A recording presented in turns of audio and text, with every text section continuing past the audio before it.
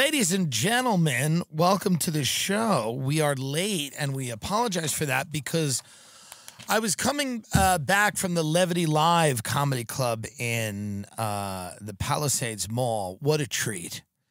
And, you know, it's a dump. It's a fun dump, and the audiences were fun. The area is kind of a dud, and I was coming back, and I was on the FDR, and I hit a big pothole with my car, which is a luxury car, and I was up in Harlem when that happened. So I turned off the FDR drive onto a street corner in Harlem, you know, with this brand new Bentley car, which the people in Harlem loved. To be honest, they were very complimentary about it. Everyone that was walking by was like, we love the car. What kind of car is this? This is very nice. And there were cops parked there who promptly left when I got there. They were like, let's see what happens, which I would have done too if I was a cop. I would have said, it's not going to be any fun if we sit here on the corner. Let's take a loop and then see. We couldn't get a tow truck till 4 a.m. And it was just me and my opener. And we were sitting in the Bentley, and we were on 145th Street, 142nd and 5th Avenue.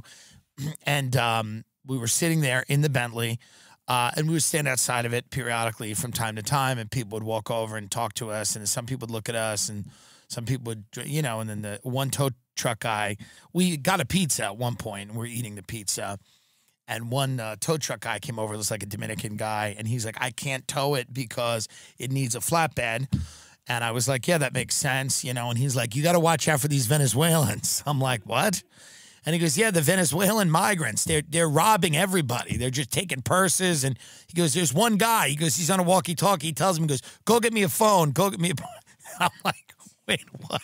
What's happening? So, you know, again, that's not me. I didn't say that. You know, that's a guy who's coming up to me, a Dominican guy at 1 a.m. in Harlem going, you got to watch out for the Venezuelans. And which just made me laugh.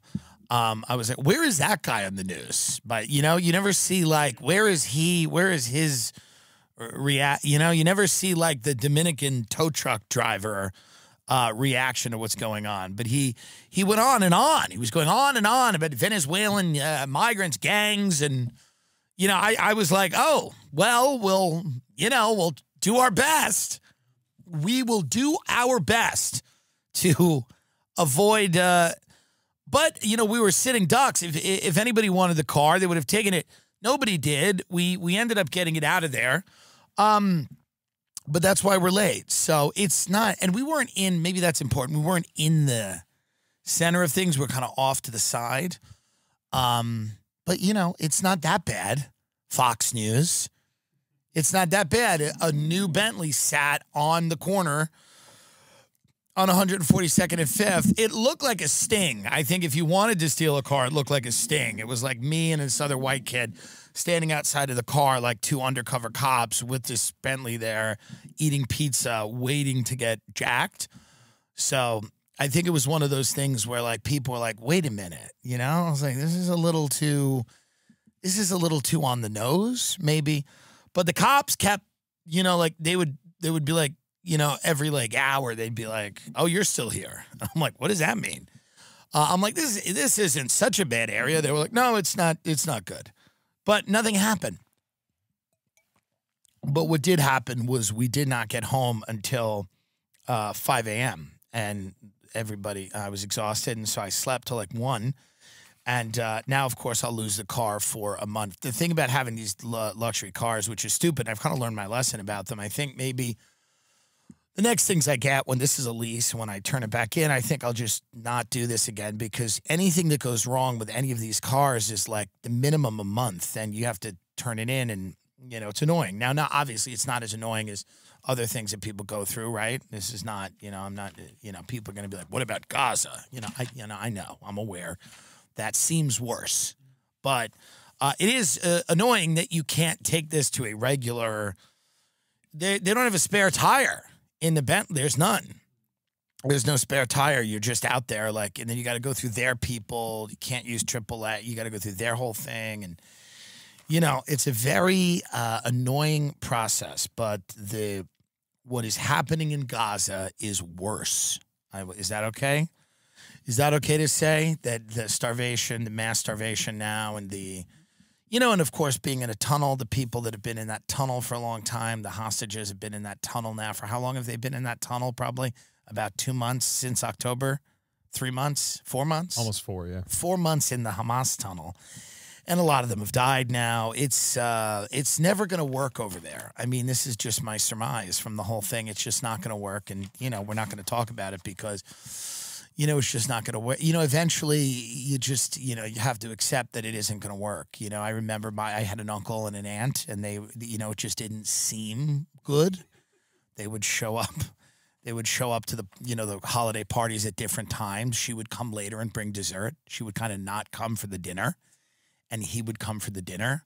And she would kind of show up with like chocolate-covered strawberries, 3 hours later. And we were like, oh, something's up. And something was up because they are now divorced and they both live happy lives separately from each other. But this is what I think is happening over there. Now, obviously, there was, in my uncle and aunt's case, there was certainly less violence. There is more violence over in the Middle East from my perspective with my uncle and my aunt. My uncle and aunt, they made a lot of faces. There was a lot of like scowls and kind of, and that's not nothing, but it certainly wasn't kind of the, the bombing of the hospitals and everybody dying. That's a little more depressing. But our president now, I think they're getting into the final stages of grief, and they got to get rid of this man. They cannot run him. They are going to lose if they run him. This is the scuttlebutt. I talk to a lot of people that certainly know more than I do, and they're all basically saying that this is not going to work. They cannot run a guy who is essentially in a stage of mental decline. We all know that. It's quite obvious to everyone. Trump also confuses things and makes missteps, but in nowhere near the level that Biden has publicly. And finally, the special counsel just released a report that they're not really indicting Biden for these documents that he had because he doesn't know where he is. They were basically like, this is a kindly old fellow who doesn't know where he is or what he's doing. He has a poor memory. There was a quote that basically said that alleviates his responsibility. It would have been better if he was indicted because people would have went, oh, okay, the old dog can still fight. At least he can still lie to us. I mean, that's all we really want our politicians to be able to do is to be able to lie. That's the job requirement. That's the whole description of a political figure primarily, is that they have the mental capacity to lie, to make things up, to manipulate. That's what a politician does. And he's too old to do that. He's too confused to do that. He's too forgetful. He doesn't really know what happened. The money quote, I think, was it? Yeah, he's an elderly man with a poor memory. The jury would be sensitive to an elderly man with a poor memory. The president did not remember when he was vice president. Even within several years, when his son Beau died, the memory appeared hazy when describing the Afghanistan debate that was once so important to him. So, I mean, this is the biggest, non-story because we know all of this. But, now the people are being forced to confront this, and now there's not that many people. I mean, you have Michelle Obama, who, half the country is convinced is a man.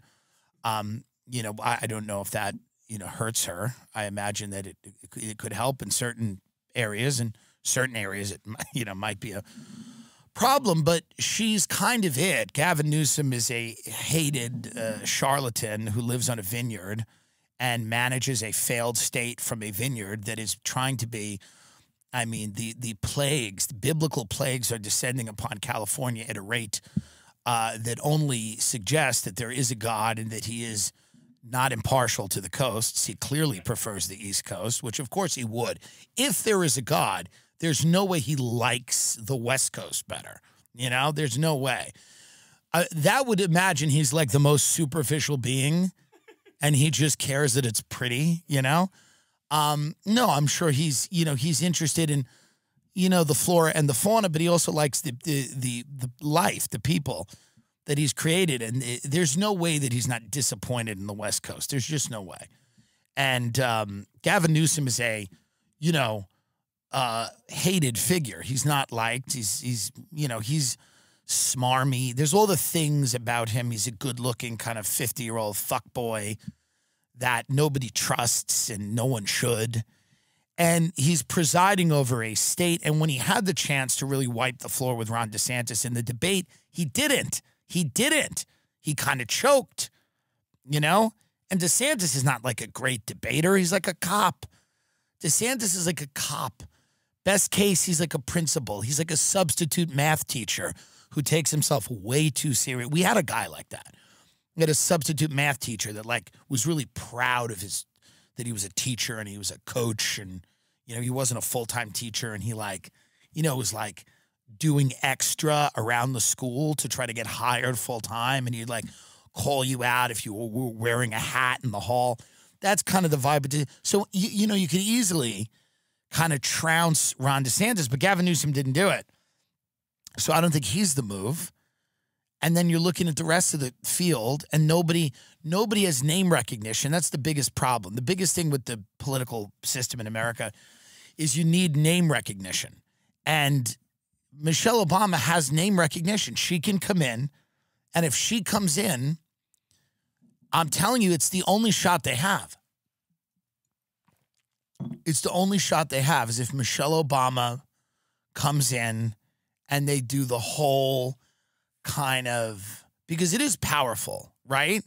The idea of like black female president, you know, identity politics is annoying and ultimately probably destructive. We know it's destructive, but it does have a certain visceral appeal. And it always has a certain visceral appeal. Even I catch myself. I'm not a human being.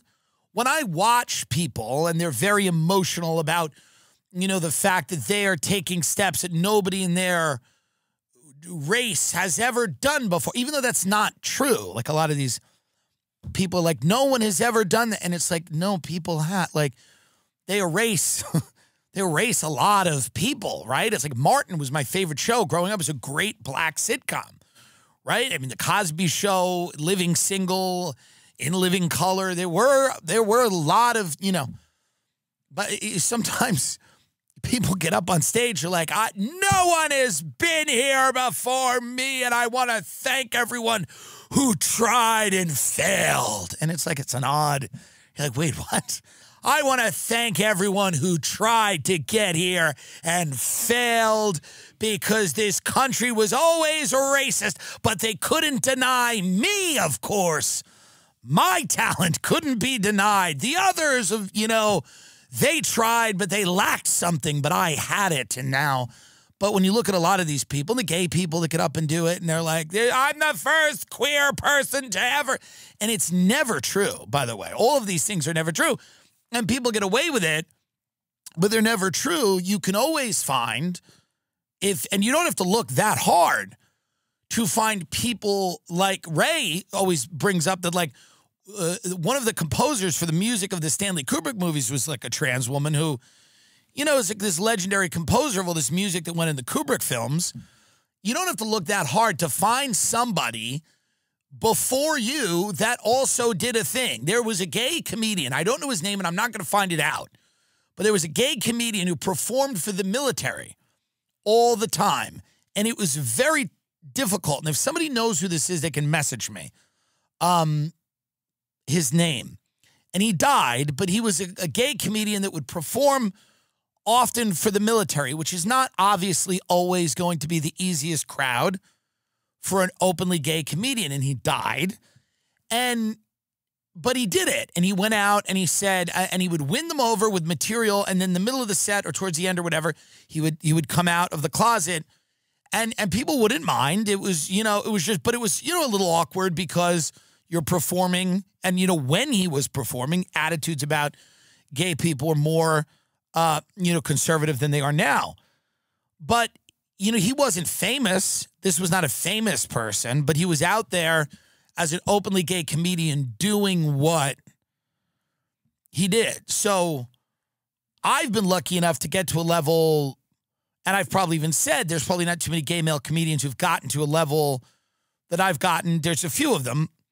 And I've been lucky, and that's the internet primarily, because the internet has, allowed people to get involved in people's careers. But the reality is you can never claim to be, you're not the first of anything. In 2024, you're not it. You might be doing a great job, but you're probably not the first. That you just maybe got more famous than the other people, which is such an empty way to look at it. It doesn't mean you're better or you're more deserving. It just means that things worked out for you. But there's a lot of people that, so it's always interesting when these speeches go a little overboard. They run that line between narcissism and, because we get it. It is good to break new ground. But then it just gets always gets a little uncomfortable towards the end. It's a little uncomfortable towards the end of the speech when the person's like, it's I stand on the shoulders of giants.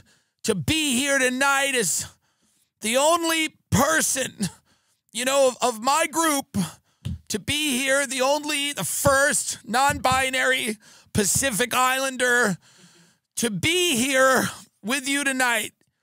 And I look at those other people that were disgraced. Their lives were horrible, and they were spit on. Their whole lives, they just opened their mouths and people shit in their mouths.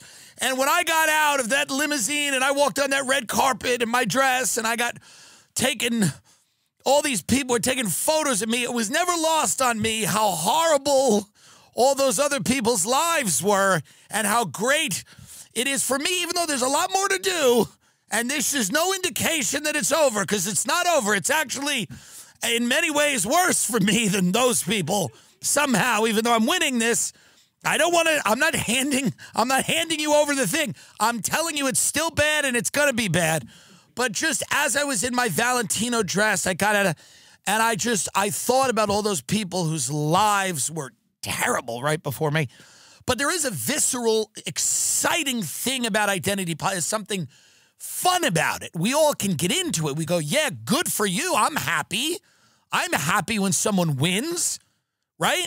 So I think Michelle Obama is the only way, and it's got to be big. It has to be big. It's got to be Beyonce at the convention.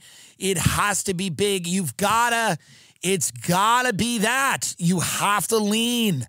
You have to lean into it in a way that's, you got to ride the line between offensive. I mean, it's got to be Native American with the drums, kind of drum circles, and it's got to be African, like traditional African dance, because that is a nice dance. You don't see that a lot, like the traditional kind of African dance they do.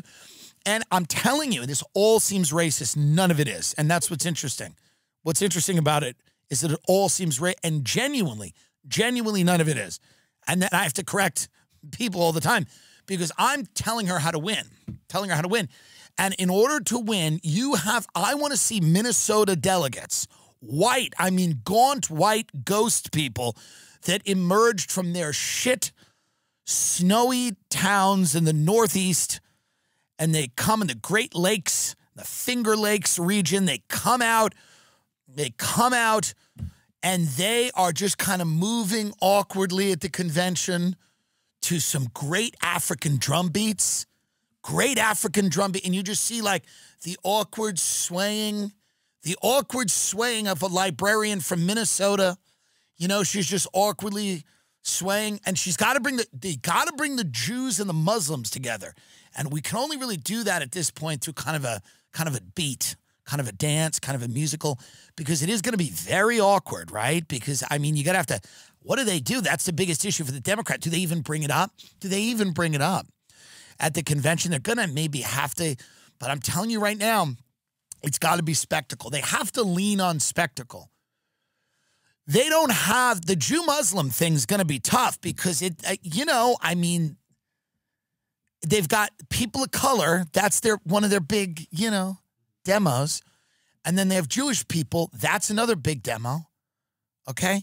And then they're going to have to get up and they're going to go, oh boy, how do we handle this? And the only way to handle it, the only way to skate past it is spectacle. The only way to skate past the border stuff is spectacle. The strength of this country is, they really just have to double down on spectacle. And the only way to do that is kind of with Michelle Obama coming out with Barack, star power, star-studded. You bring everybody out. I mean, everybody is on that stage. Doja Cat, everyone. And you are just, and no one, because that's the only thing they're going to be able to, they're not going to be able to, like, logically, there's too many contradictions in their platform. There's too many groups in the room that hate each other. Too many people hate each other. And when too many people hate each other, you have to lean on spectacle. Everybody, it's kind of got to be a concert. It has to be a coronation. It can't be like you're going through the platform. No. Not going to work. You cannot do a line by line, like let's decide the party. But that's got to be done behind closed doors in secret and silence. Silence. Tracy look at Tracy Chapman has to do Fast Car. There can be no discussion of anything. You bring out Tracy Chapman, you got a fast car. It doesn't matter that Michelle Obama was raised rich, pretty much. Not rich, but middle class. Fine, she's fine. Michelle Obama can just talk about, she should just do the lyrics to Fast Car. If she got up there, get the lyrics to Fast Car. If she got up there and just poetically, she was like, you've got a fast car. And everyone's clapping. And I want a ticket to anywhere. Yeah. Maybe we can make a deal. Maybe together we can get somewhere. Yeah. Starting from zero, we got nothing to lose. Been working at the convenience store. There's a lot of people out here that manage to save just a little bit of money. Clap. Everyone's going nuts. And we won't have to drive too far. Just across the border and into the city. And then someone's going to yell, free Palestine. And that, you just have to keep going. And you have to ignore it. You have to, because that's going to happen at the convention. They're already planning. They're already planning that disruption. So they're going to go, free Palestine. And then if she's good, and she's good, she'll just point at them. You and I can both get jobs. Finally see what it means to be living. And everyone's clapping. And then she gets serious because my old man's got a problem. He's got a problem. He live in the bottle. That's the way it is. He said his body's too old for working. And everyone's nodding. The nodding. Because, she's a wise black woman. It's what it is. That's what it is. Whenever a black woman talks, I listen because they know more than like a 17-year-old white piece of shit. So I always listen. They've been through more as people than like young white. If you're not hot on Instagram and you're like a young white dude, if you're hot, I just watch it on mute. I don't care at all what you're saying. If you're a 20-year-old white dude and you're like, that's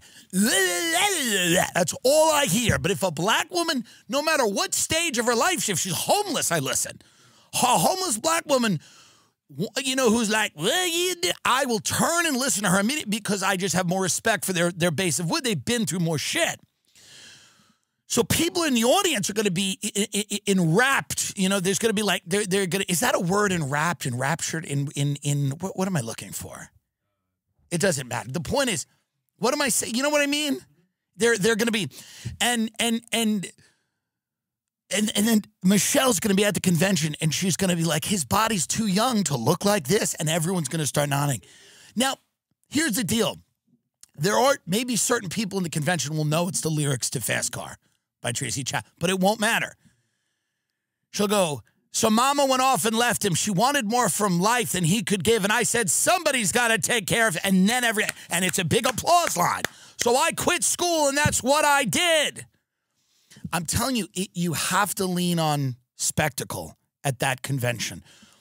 Biden has to be taken out like old Yeller. You know?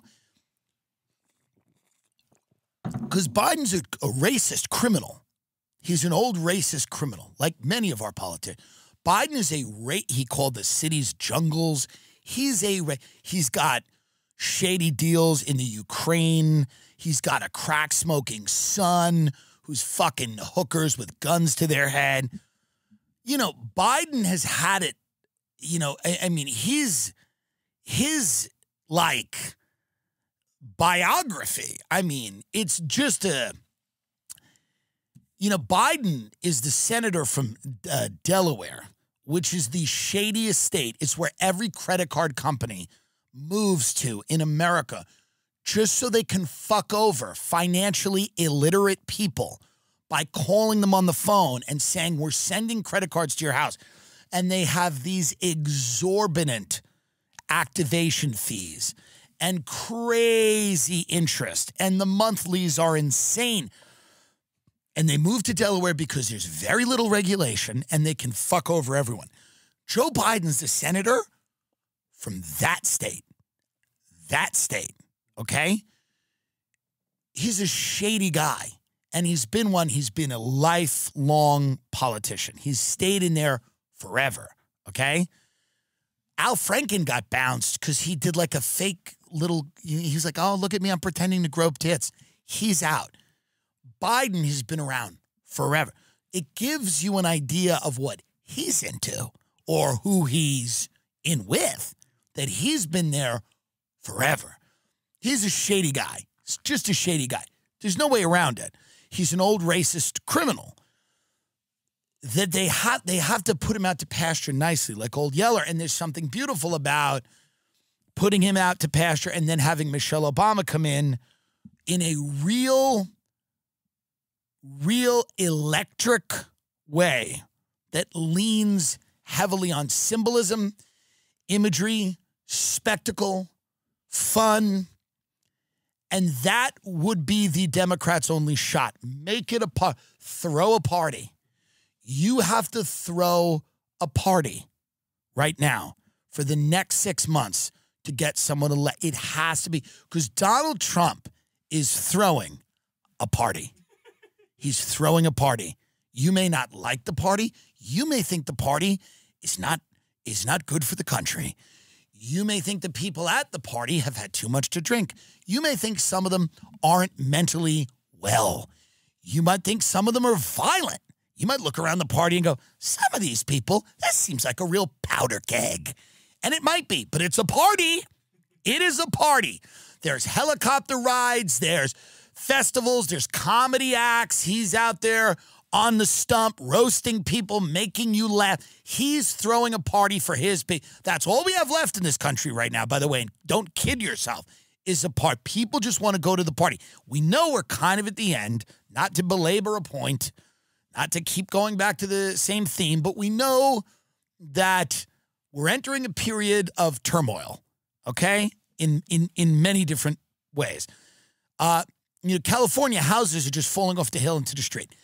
It's a period of intense difficulty. China, Russia, North Korea, all of these countries are enemies of us. We have problems everywhere you look. Some of it's unavoidable. Some of it can maybe be fixed. But we know all of the things coming down the pike, AI, automation, climate. It's not going to be easy. It won't be easy. We know. We just want to go to a party. You have to throw a party. The Biden candidacy is not a party. The only person in the Biden group is Hunter, and he's partied too much. It's like we all have that friend where it's like, this is too much. Hey, this is too much. Like, that's not a fun party. Hunter's overdid it. He overdid it. And the Biden candidacy isn't fun. Here's what the Biden candidacy is. Trump's party is a party maybe in a big desert mansion in Arizona. Can we say that? And everybody's out in the backyard. Everybody's getting fucked up. It's crazy. It's a turquoise-colored pool. The desert lights are out. Everybody's just really fucked up. The party is the point. The party is the point, right?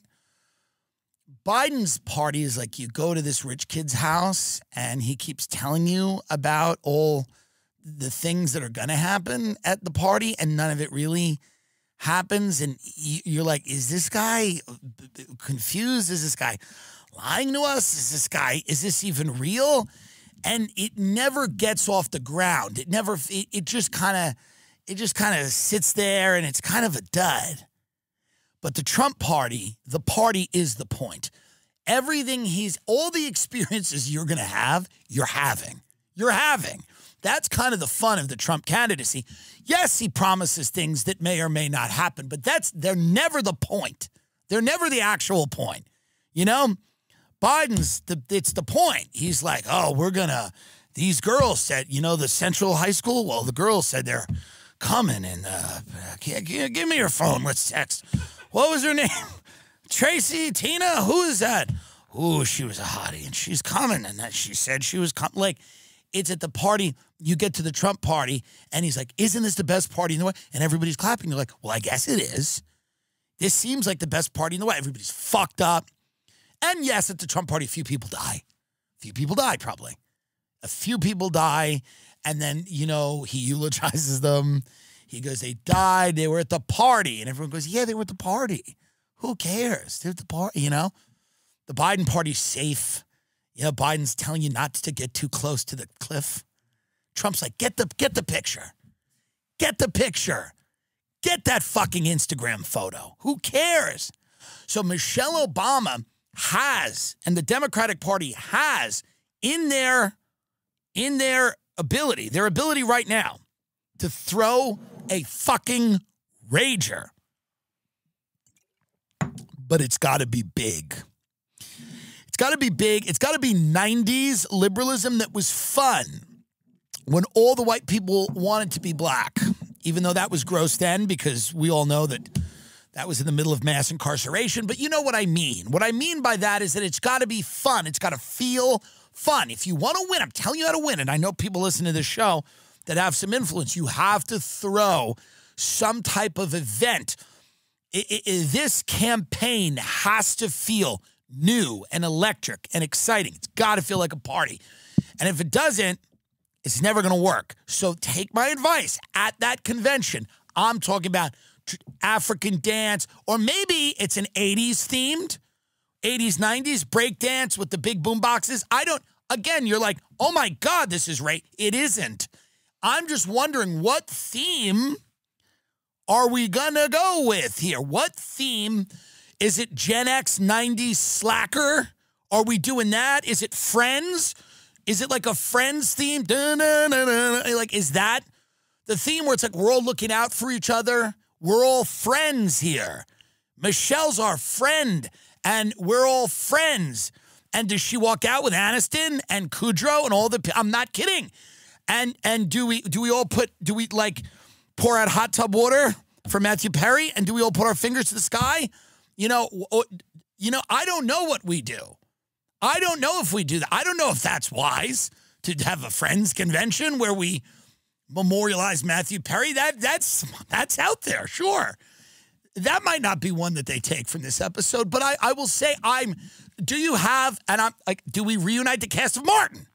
Do we reunite with Tisha Campbell? Kind of what the Emmys did.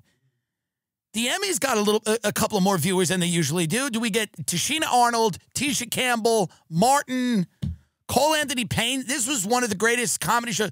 Do we do that? Does Brittany Griner come out and just start 3-point? I don't know. I'm saying Trump is going to have his version of that. He's going to be doing the White Olympics opening ceremony. You have to give liberals, they got to feel cool again. People got to start looking at them going, this is cool. This isn't just like green-haired people that are angry in Wisconsin. This feels cool. Guaranteed. Download the DraftKings Pick 6 app now and sign up with code Tim Dillon. First of all, Pick 6 is the newest way for you to get in on the fantasy football action with DraftKings. Just pick between 2 and 6 NFL players and choose if they're going to have more or less of a stat. For example, will a player have more or less than 100 rushing yards? Or will a player have more than 1 touchdown? Track your lineup and compete against others for a shot at huge cash prizes. You need to download the DraftKings Pick 6 app now. Sign up with the code Tim Dillon. That's code Tim Dillon. TIMDILLON.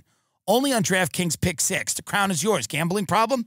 Call 1-800-GAMBLER, 18 plus in most eligible states, but age varies by jurisdiction. Eligibility restrictions apply. Valid only in states where DraftKings Pick 6 operates.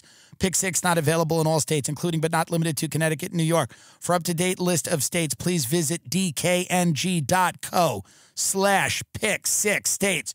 Void where prohibited. See terms at pick6.draftkings.com. Polyamory is a big thing now. Everybody is polyamorous. Or not everybody, but they're pushing it hard. Even long-time married people are doing it, from triads to quads. More people are choosing polyamory over monogamy, but it's not all rosy, participants say. Yeah. This is one of these articles where it's like quite obvious to everyone what it's going to say, where it's like, at first, the whole poly concept sounded flaky. Married happily for 26 years to a guy she met when she was 19, Charisse always had this, what? What is this word? Are you serious? Is that a real word? I believe it is, but it's I wouldn't say it yet. Are you crazy? We can have the computer say it. The word in it, what publication is that?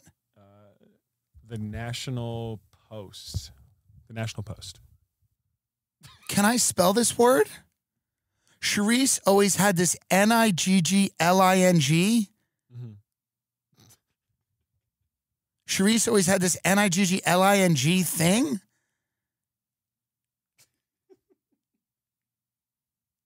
What? It's a word. This is the craziest. There was no other word? This made it through an editor? All right, so I'm going to say it if it's a word. Charisse always had this niggling thing, a curiosity about women that she'd never had the opportunity to explore. Who cares? White chicks, listen, some people are bi. I'm not saying it's just white chicks, but I don't, folks, I'm stuck on this word now. This is crazy that they let this word even get. Here's the deal. Polyamory doesn't work. Here's why. People get jealous. Jealousy's real, right? So we all know what polyamory is. It's we're all going to fuck everybody and everyone's going to be cool about it. You're going to have sex with people. I'll have sex with people. Maybe we'll be in a throuple, which seems absurd. People are in a throuple. They're in a relationship with 2 other people. I mean, it's crazy. We're going to have romantic comedies now with quads, with 4 people. We're going to have groups of... Folks, we've tried this. It's called cults. It's called cults. Truly. A bunch of people living together and fucking or, not even living together. It's called a cult. It doesn't really work. Everyone has to drink poison at the end, or they make a documentary about you on YouTube. But that's really what it comes down to. These are like... The idea that this is going to work is crazy. The idea of it sounds good, but the happiest people I know are they're building something with their wife or husband or partner, significant other, whatever. Like when you are building something, you have to like subordinate all of the desires you have for the greater good. And the greater good is you're building something with a person, you know, and you can't gratify every base need that you're having all the time. This isn't a productive way to live. And the reason that the media has fallen in love with polyamory is that a lot of people in the media are losers. And losers, this is an attractive philosophy to losers. And a lot of people that are in the media are losers. The people that are writing these articles that are like cocooned in their apartments all day, you know, eating Chinese food, eating bao buns, and writing about how you should proceed with your love life are losers. And they're incapable of being in any type of productive relationship. They're incapable of finding a partner that they enjoy and that they want to build something with. So they tell you that no one should have these things. That's what the media, they tell you that they don't have any money. No one should have any money. No one can make any money. They tell you that they can't find a partner. Well, then no one should. Everyone, they say if they can't be attractive, no one should be attractive. It's the ideal that's the problem. The ideal is the problem. If they don't have a six-pack, no one can have a six-pack, you know? And that's what the media often does. They often go, well, this is our experience. We're miserable. We live in New York. We don't have any money. We live in these tiny little apartments. You don't need, the suburbs suck. You don't need that backyard. You don't need all that land. You should be like me, miserable in Brooklyn. I'm 46 and I'm miserable. I'm single. I live in a section of Brooklyn that's coming up. I'm 46. The time to do that's when you're 19, you know? But that's why this stuff is all catching. There's this polyamory stuff, but it feels like engineered. I don't know anyone. Well, I don't know anybody who's polyamorous. I know people that are not. It's my godson. Should we answer? Should we answer my godson? Should he be on the pod? Sure. It'd be kind of interesting to have him on the podcast. My godson was watching the Tucker interview with Putin and clapping. I don't know what it means. But I watched that whole interview. I'll tell you what I think about that. It's very hard to me because Putin, I've known him for a very long time, and we have a lot of our social circle is Hi, Roland, say hello on the podcast. He said he wanted to go to Timmy tonight. You want to go to my house, Roland? You can take him to the pool. You can go to the pool if you want. Take him to the pool. China. Play him the interview with Vladimir Putin. Tucker Carlson just did an interview with Vladimir Putin. It's very important for him to watch because that is his ally. Putin is your ally. Hi. Putin is your ally. Where do you want to go today, Roland? He's so happy.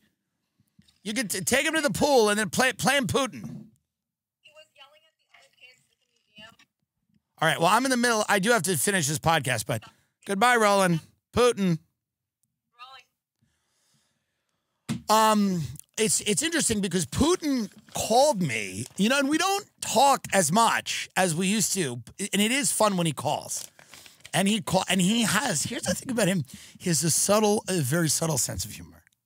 And I appreciate that because I'm more gregarious and Latin, and that's why it always worked as a friendship, because friendships need to kind of have those opposite components. And his clan is from St. Petersburg, and I know more people in Moscow, but we do have, certainly there's an overlap. And he called me and said, I'm going to have Tucker on. And I said, go. I said, you know what? I said, do a whole thing. I said, give him a dissertation. And he goes, no. I go, do it. And he did it. That's for the people that think that I really know Putin. That there are people that watch your show that think like Russia pays me. Because I've questioned I've questioned our policy, our dedicated policy of nuclear war. the American defense establishment's dedicated policy of more nuclear war. I watched the interview. Favorite part was when Putin was like, hey, he said to Tucker, he goes, hey, thank God you didn't get into the CIA, because Putin doesn't respect anyone who doesn't have real power. And what's cool about that moment is Putin actually respects like the CIA, because he said, you know, they were always our enemies, but he goes, a job's a job. And he kind of smiles, you know, because if all you fight against is the CIA, you kind of have a respect for them. Which with Putin, you know, his entire life, he's been fighting against this one group of people, right? And the way he said that to Tucker, he's got, you know, Putin doesn't care about people in the media. He doesn't, I don't think he really respects the media. This is not, you know, so when he said that, he's like, oh, thank God you didn't get into the CIA. He was basically like, I would have respected you if you were here to poison me, because that's the type of guy he is. And that's the thing. Here's why Putin is, even though he is murders people, here's what's interesting about Putin. He's not on TikTok. This is what we like about Putin. He's a relic of another age. Let's say that about him. He's an armchair philosopher. He's grandpa. If, you know, grandpa had hundreds of nuclear weapons. He's a relic. He's not really interested in the new media landscape. We can say that. That's not, he's not interested in that. What Putin orients himself from his position. He's the first answer was 30 minutes. He goes, this is why I believe what I believe. Is it junk? Was he filibustering? Is it whatever? None of that matters, because this is the guy, this is his perspective. You don't live in Russia. So the reality of the situation is my interest is that America doesn't go to war with Russia in a capacity with nuclear weapons. And my interest is that America doesn't instigate a wider war in that part of the world that becomes a war that we're fighting. This is my instinct. This is not a veneration of his worldview per se, although there are certain things he says, which I completely get it. And there's certain things he says where I go, okay, I was a debate guy. I know kind of what he's doing. But that moment was my favorite, when he kind of has that aw shucks moment, because the fun of his life is over, by the way. The fun of his, like, he's at the top of the mountain. It's very lonely. He's got the big desk. But I'm not comparing myself to Putin. I wish that if I was on Ozempic and it really worked, perhaps. But no, what basically the thing about Putin is, at this point, he's only living for Russia, or what he thinks Russia is. Like, he, you know, his friends are all older. They're all dying. The excitement of his life, being a spy, climbing the ranks, fucking the women, killing the people, your life almost being taken all the time, that's kind of over. That's over. It's now become, now he's, of course, trying to outrun these coups. That's why the Prigozhin thing, he probably felt alive again for the first time. He's like, oh, I got to kind of take this plane out of Moscow. He probably felt alive. He said, this feels like the old, I guarantee you, at some point to one of his friends, he said something like, well, it feels like the old days. Feels like the old day. Because he's had absolute power over there for a while. And he's gets boring. And that's why people are like, this interview's boring. That's what everyone said. It's boring. I don't like it. It's not fun. That was the critique of the interview. It's boring. It's not fun. It's not interesting. It's boring. Where's the back and forth? Where's the yelling? I want them to yell at each other. Yeah, it's a little dry. It's a little dry, but that's what it is. What do you think Putin, like all these people, this is what's interesting about the QAnon cult. The QAnon people, again, not all wrong. We know that. But they're wildly speculative about most things. And they're just downright insane about others. That there are body doubles, people have died, but they've been replaced. JFK Jr. is coming back. But by the way, you want to talk about if JFK Jr. is alive and he comes back and he runs with Michelle Obama, it's over. It will be over. But what I mean by the QAnon cult is that politics by its very nature is boring. I think the hardest thing for us in our society to wrap our heads around is that there is a banality to the evil that we see in the world. It is not nearly as exciting as we think it's ancient blood cults and shape-shifting lizards and all the things, but what it really is the cold marble floors of a bank in like Geneva. It's the high heels of a woman walking across the cold marble floors of a bank in Geneva. It's a very short phone call on a line that people assure each other isn't being tapped. It's a lunch where people are very vague about their intentions, but there's an underlying discomfort. There is a banality to it. That's where, obviously, the phrase, the banality of evil. It's what and we just aren't built like that. So much of American culture has been imagined by Hollywood in spurts of 2 hours and hours on TV, or half hours even. Storylines that have beginning, middle, and end, and they are filled with intrigue. And it's not to say that there isn't intrigue in the world. It's not to say that things aren't interesting, but that's really what it is. It's not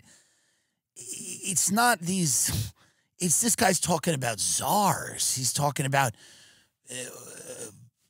Vladimir being this guy being baptized. And this is like the greatest, one of the other great moments is Tucker's like, where are we now? And Putin's like, 1500s. He's like, 15.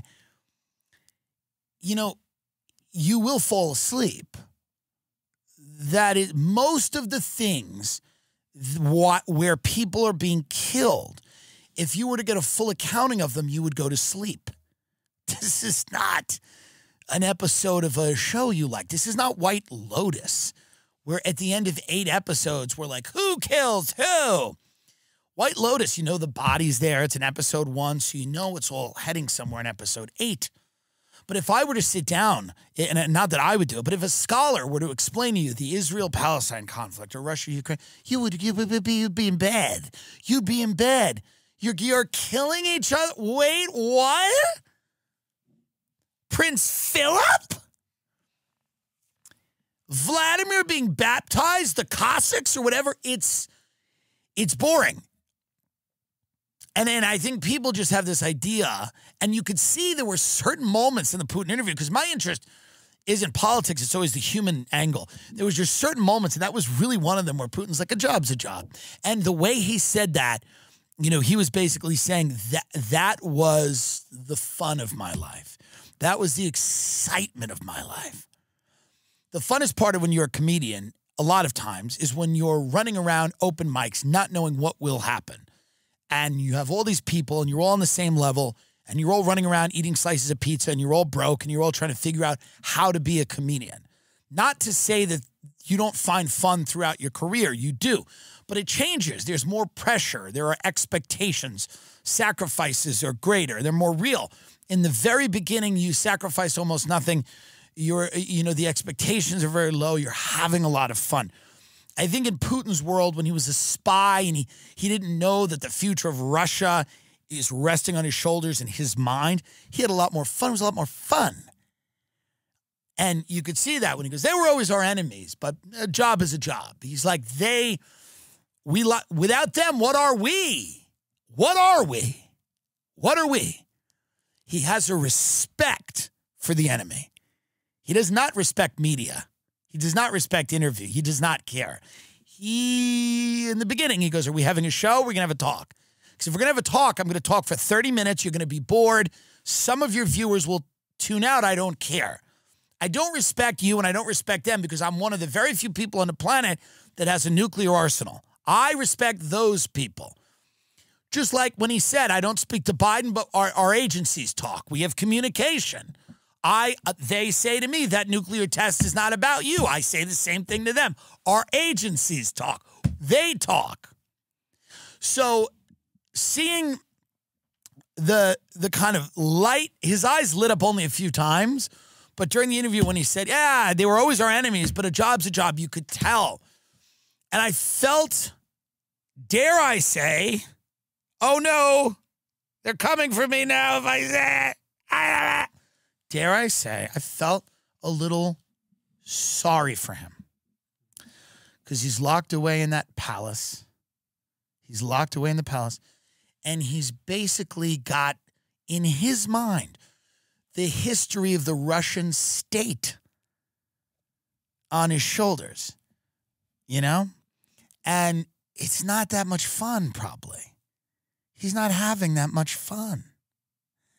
And then for that second, he remembered, back when it was fun, me and the guys, people are trying to kill us. We're trying to kill them.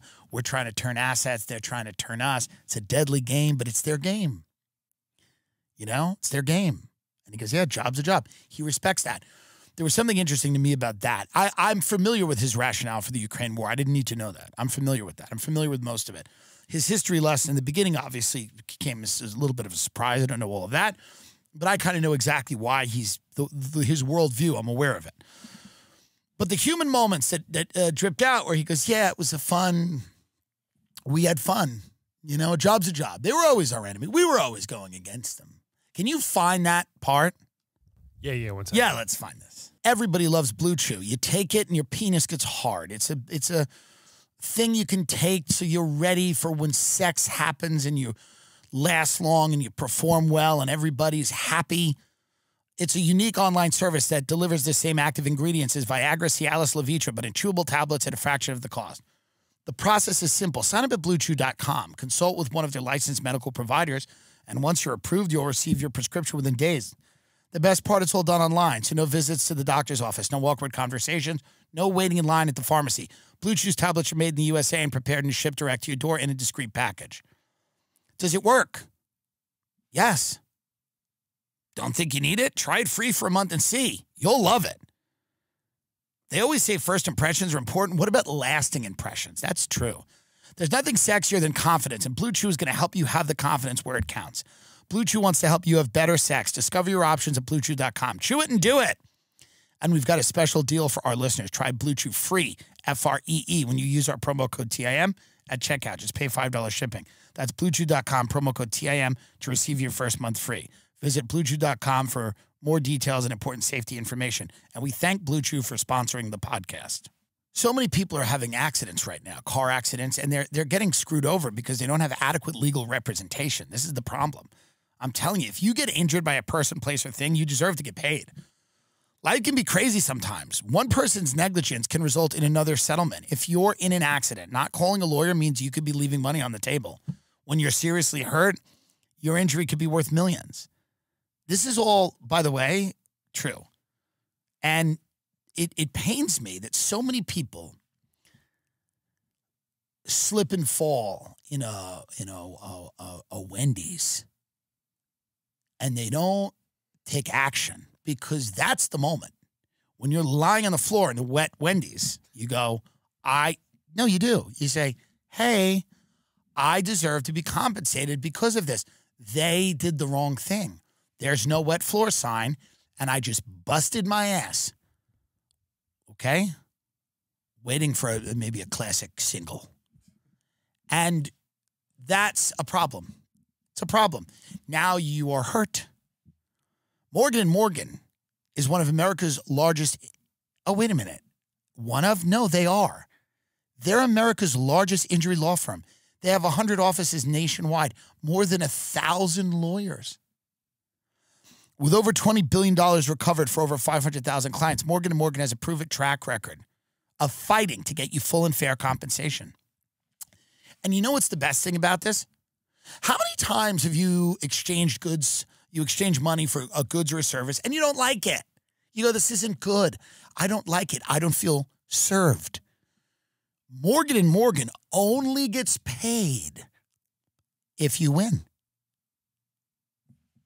That seems crazy. They take all the risk. They put all the work into it.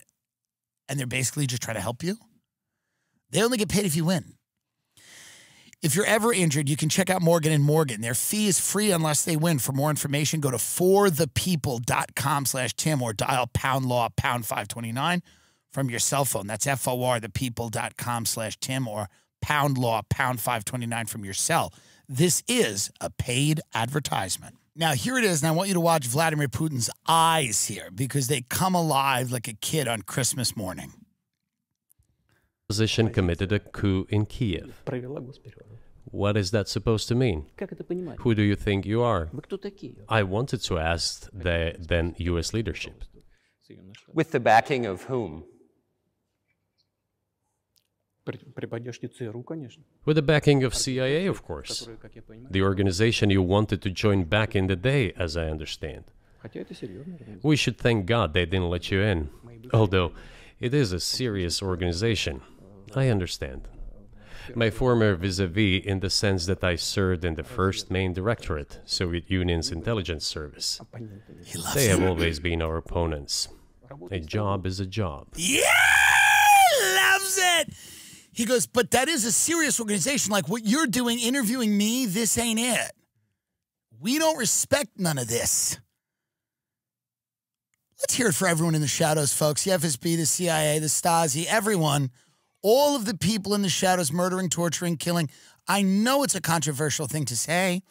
Everybody, the IDF, Hamas, everyone in the shadows, in the tunnels, in the dark.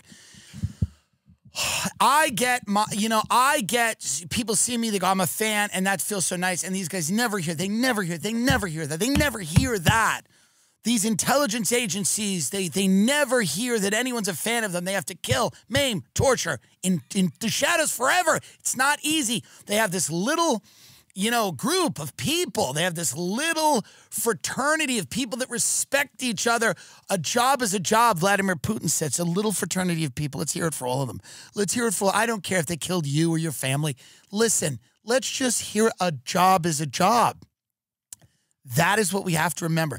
And that's what we have to tell Michelle Obama. Maybe Tempest Bledsoe comes out. I don't know. But it's a spectacle. There's drums, steel drums. Is it an island feel? Is it a Jamaican feel? I don't know. It's got to be cool again. I want to see white people from the Great Lakes region swaying awkwardly to the music.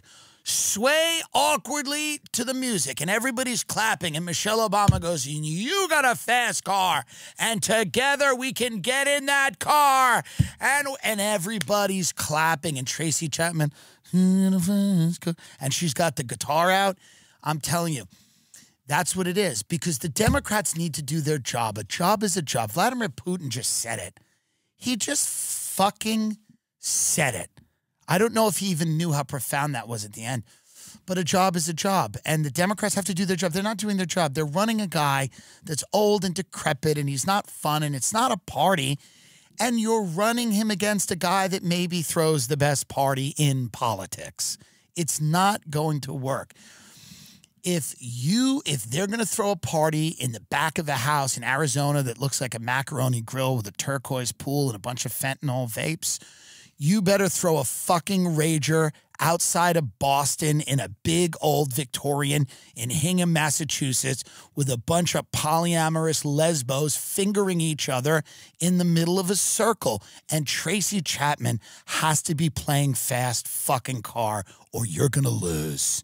A job is a job.